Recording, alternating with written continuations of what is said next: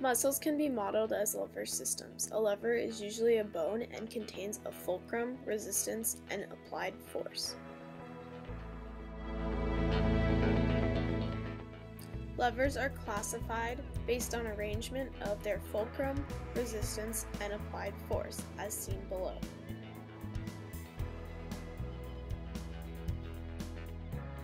A first-class lever contains the fulcrum in the middle.